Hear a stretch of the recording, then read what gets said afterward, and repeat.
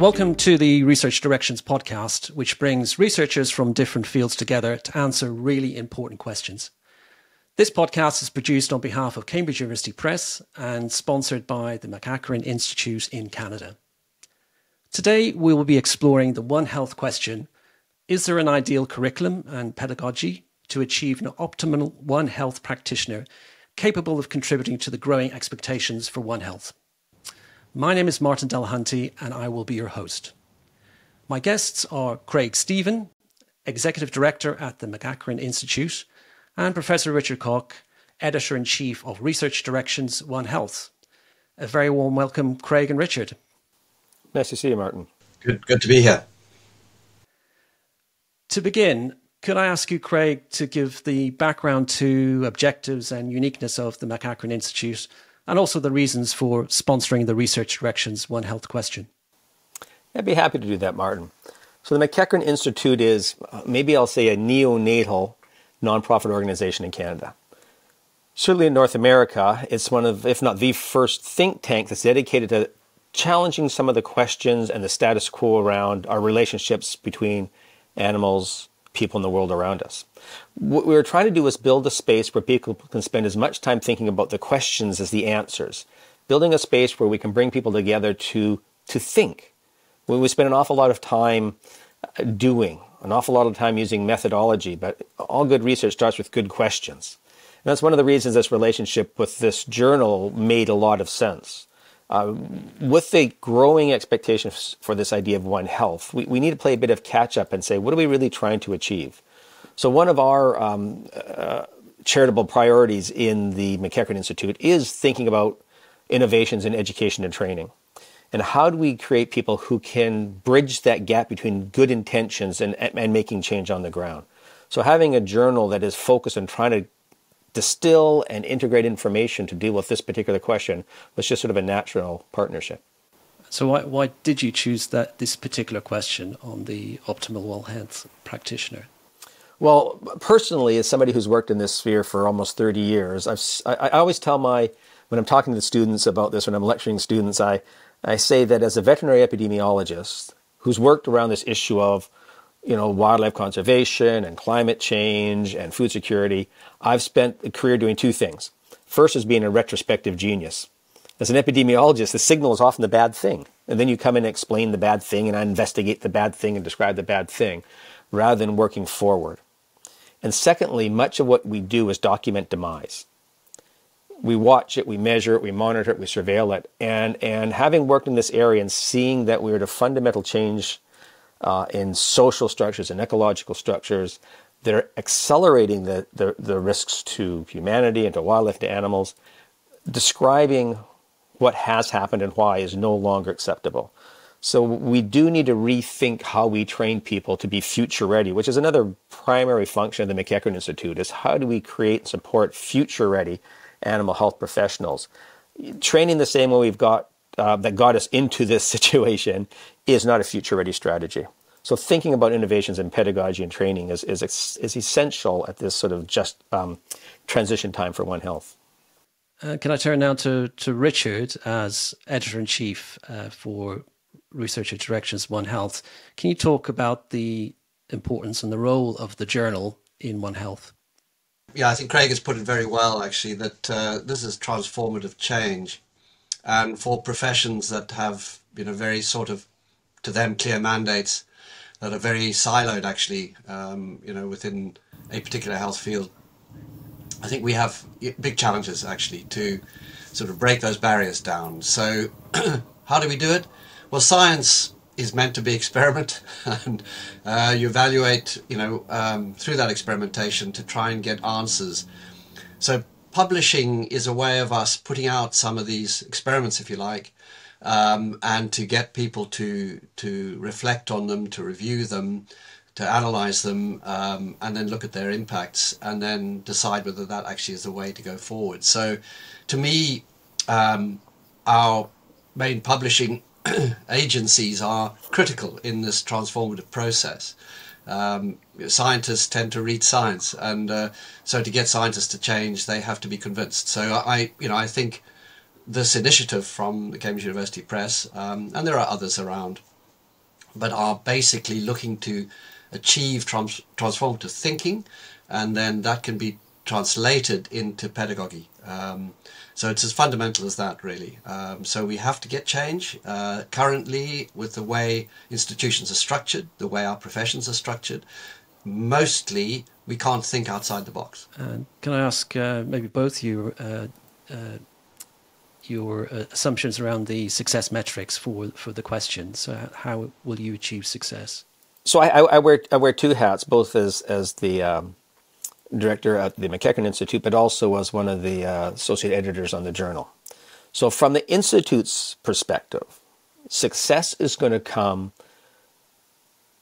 if we see something different. If we see people fundamentally redescribing, a Masters of Public Health approach or a Vet Epi approach or a standard approach with just slightly changed wording, that will be disappointing. If we don't see people talking about developing the skills and the capacities to translate evidence into action, that will be disappointing.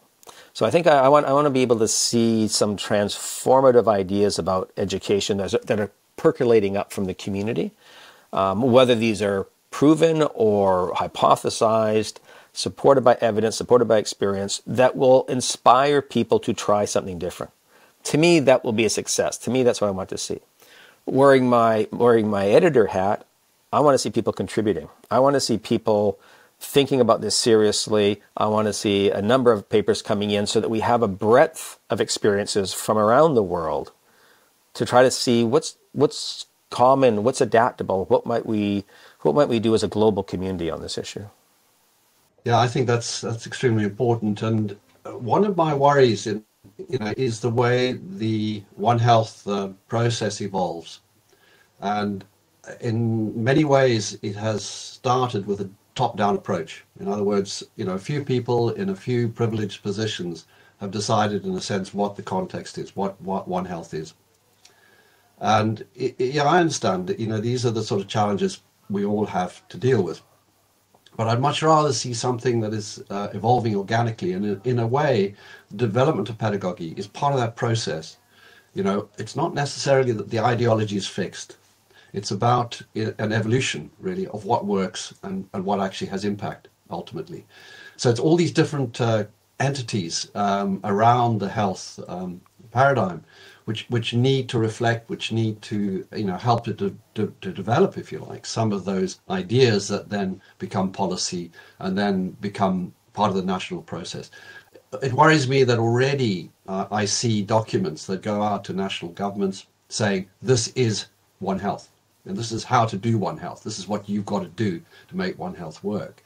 When actually it hasn't evolved as yet in a way which is going to work. And I often use the poorly represented part of One Health, which is environment, ecosystem health, wildlife health, if you like, how we bring nature and the systems that underpin, if you like, human health and our economy into this whole equation. And it's lip service on the whole by the agencies who don't have a mandate in this area. And we don't have enough of the people who, in a sense, have some experience. Of course, it's a weaker community than within the human health field or even the veterinary field. But I see that as a big challenge. So how do we bring that in? I think institutes like McEachran clearly can help to find a way for that that's both pragmatic, it works, it takes some account of the different scales, actually, the different competencies and so on between different sectors. And if I could just add on to that, Martin, I think Richard's hit one of the key challenges with this question. There is not a pedagogy for One Health because there's not a One Health. I mean, there's many healths.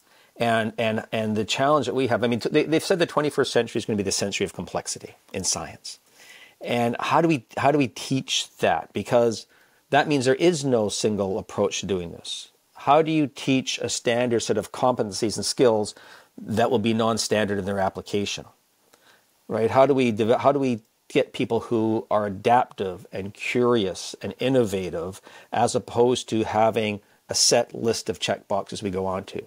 So again, I'm excited to see if we see people attack this question by looking at it in a non-traditional way that we have in most of the biomedical sciences that predominate One Health, so that we have an adaptable approach to training that meets communities where they are and what they need, as opposed to, as Richard say, imposing this is what thou shalt need to learn.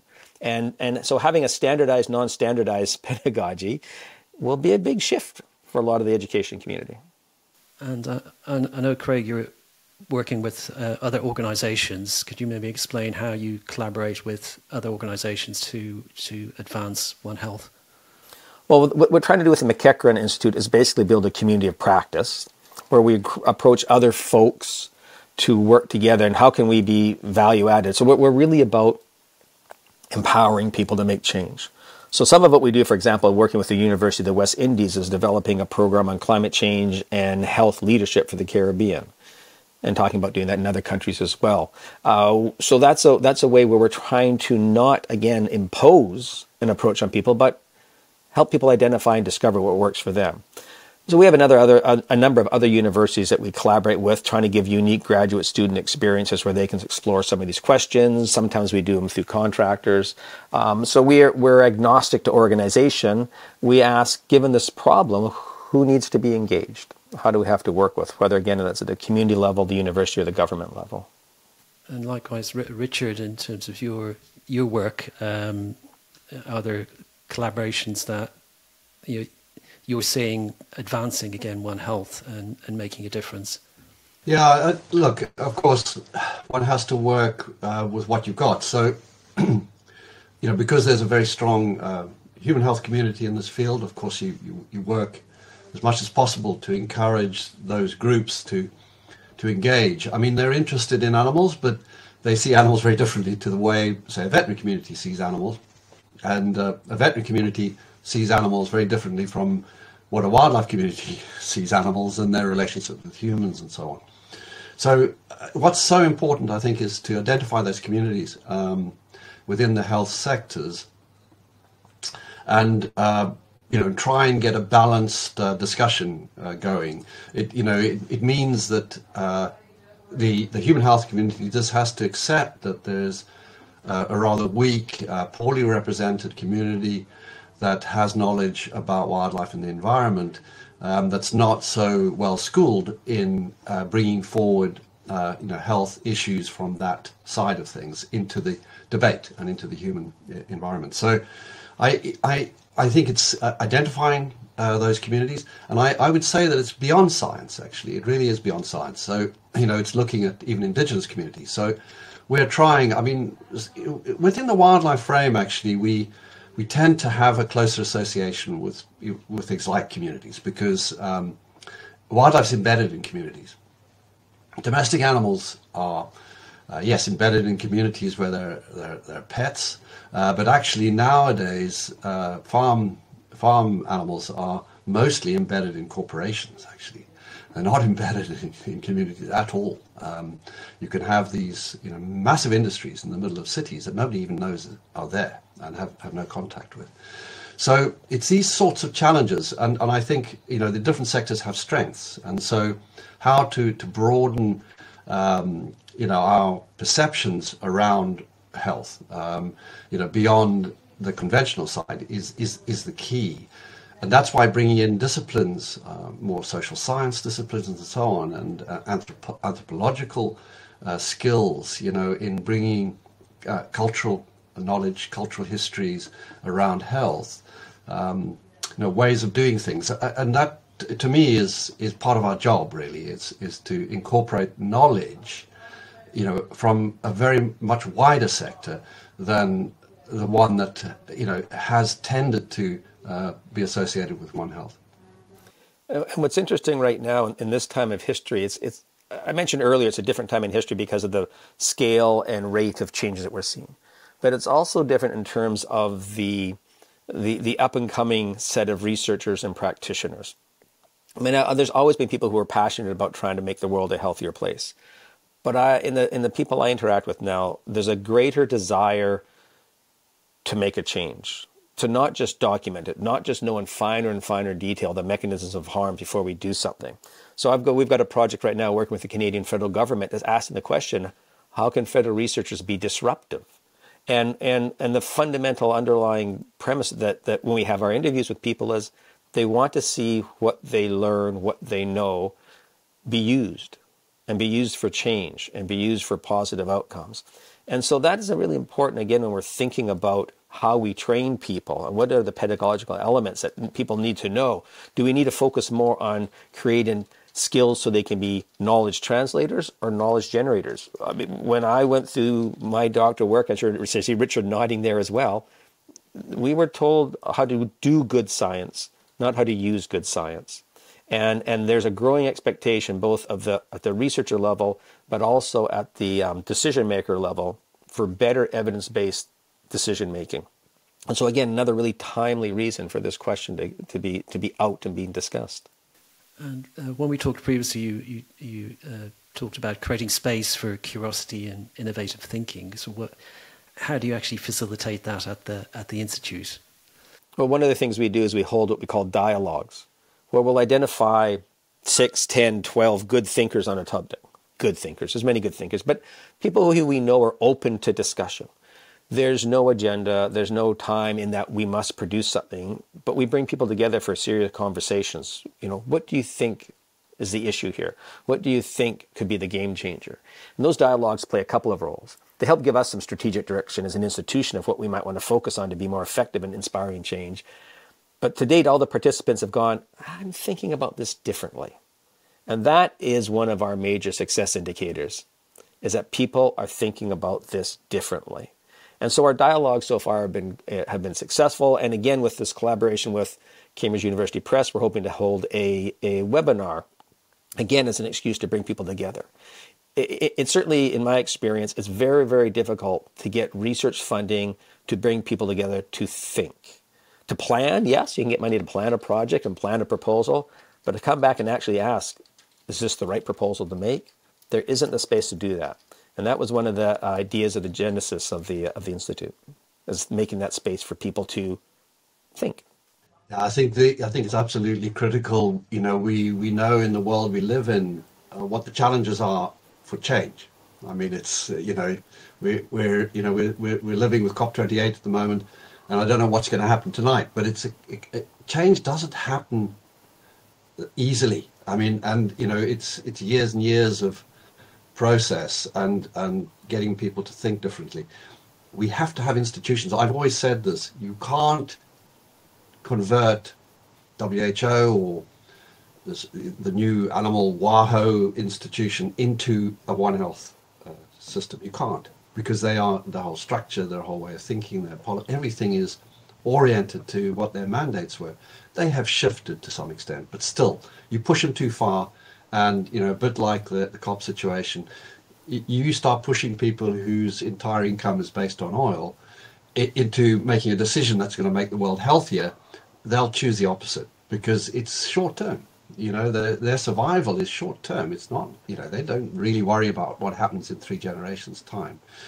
So I think this is the nub of it with One Health is quietly influencing people to recognize that our future, well-being and our future wealth really depends on keeping a healthy environment, keeping healthy communities, populations, insects, people. We're all in the same boat, frankly, and unfortunately we've tended to think only of nature as our resource to exploit, and that it's a sort of infinite resource. We now know it's not, and we have to rationalize our behavior. It's easy to talk about, it's easy to intellectualize, but in practice it's a big challenge. So I think we need institutions that are willing to go into that space, because it's the only way actually we'll get those fundamental changes. And ultimately, I think at national level we will need new structures, actually, ones that are more balanced, that give power to parts of, if you like, the sectors that will ensure that oil is stopped. I mean, we have to get to a point where there's sufficient power to stop some of these practices. that lead to so much, ill health, really. And Cambridge University Press, with the Research Directions journal series and Research Directions One Health, has taken quite, in publishing terms, quite a unique and innovative approach to setting questions against which then answers are submitted. So what from your perspective, Richard, what kind of response have you had from your editorial board and authors who you've talked with to this new approach? Well, all I can say, Craig is a good example, is that there are a good number of people who are not just in this, for some selfish reason or, to prove their ego, who actually have struggled with this whole business of knowledge and how we communicate it, how we educate people. It's not that we are ideological. It's a challenge, knowing that we have so many problems to tackle. How do we move things forward? So I think it's appealing. It's appealing to people who reflect, people who think. How are we going to actually move this whole thing forward? If we are stuck in old publishing sort of silos again, it benefits somebody. I mean, if you invent something new, you get a lot of plaudits, you get the money, and you can bring up your family and so on. But actually, in isolation, these things can be even dangerous, and they can actually lead to ill health. So science has, through its narrowness, I guess, also created these unintended and unexpected consequences. So we need to pull these together. I think that's evident, particularly in the speed at which information now flows around the world, how narratives are used and abused. And, we are in dangerous times because, whether it's in the finance sector, whether it's in the health sector, if things aren't joined up and if they aren't coordinated and aren't looking for the unintended consequences, we end up in a crisis. And solving a crisis is not as easy as preventing one. So I think, this is why these systems need to change. So in science, I think it's not that the fundamentals of science change. Evidence is what we want. So you have to, gather the evidence. And there's a point at which you have to say, well, that's enough evidence for us to make a rational decision. It's not that we have to know every single bit, because it'll take too long. I mean, we know that.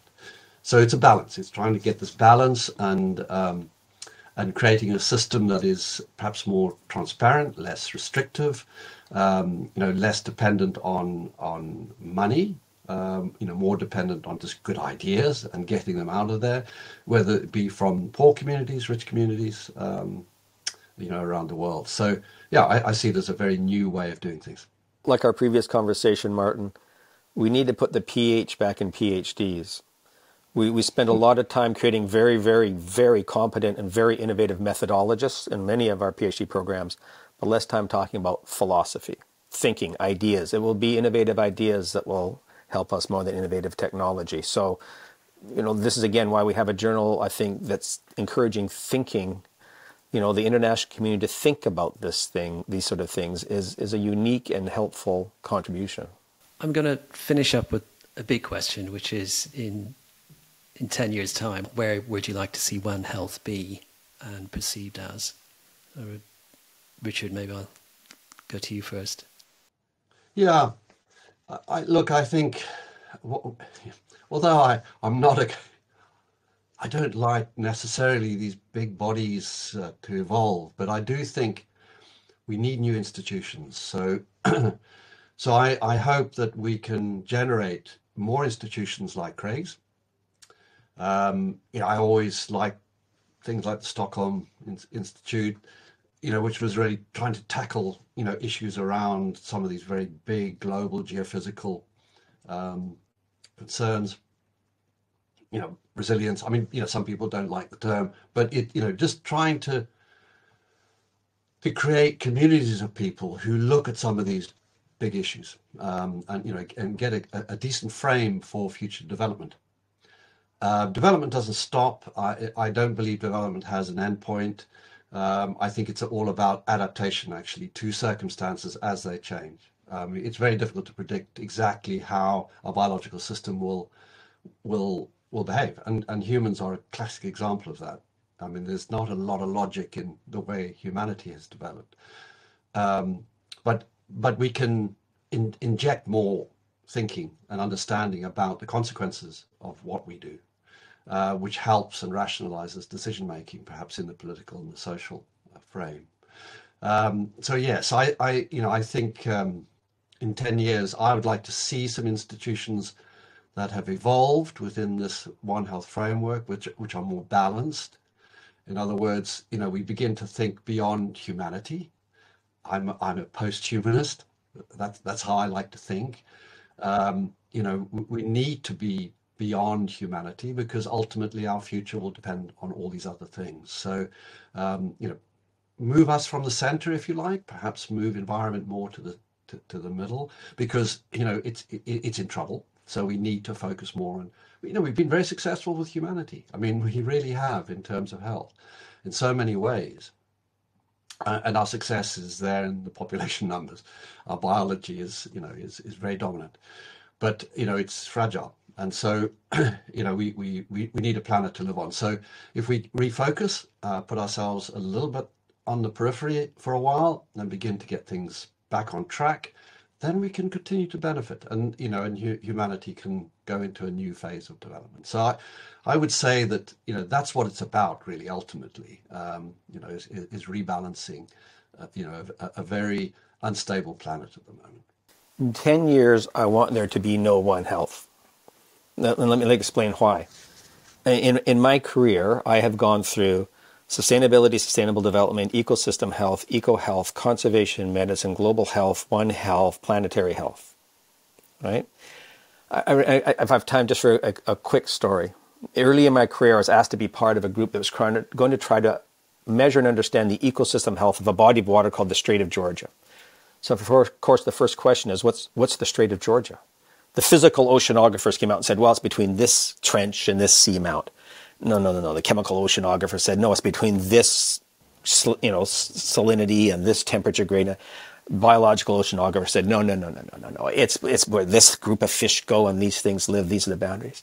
Finally, there was the one old fellow in the back corner who said, look, an ecosystem is just all the things that affect the thing you're interested in. And when I'm interested in health, and that always stuck with me. What's happening, I worry about with One Health now, it's becoming its own unique silo. We're worried about advocating an approach than solving the problem.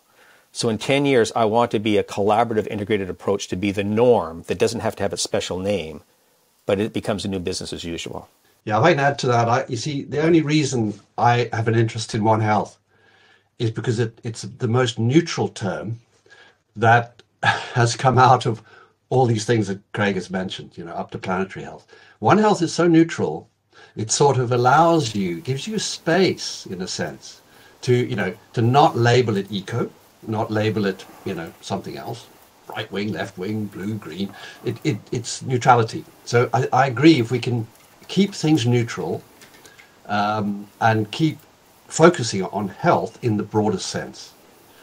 So we just get back to health as being a primary focus of human development in the context of everything that's around us, including ourselves. Then I think we've achieved. If we could do that in 10 years, well, I'll be extremely happy because I might survive that long to see it. But to me, we're talking 100 years probably. So we have to be realistic. Thank you both, Craig and Richard, for a fascinating and provoking conversation. We look forward to hearing more about Research Directions One Health and the McEachran Institute. If, like the McEachran Institute, there are other organisations like NGOs, interest groups or industry interested in sponsoring any question published in the Research Directions series, they should contact the Programme Manager, Monica Muniz. Her contact information will be in the show notes. But for the moment, again, thank you, Craig and Richard, for a great conversation. I look forward to the next opportunity to chat with you. Thank you.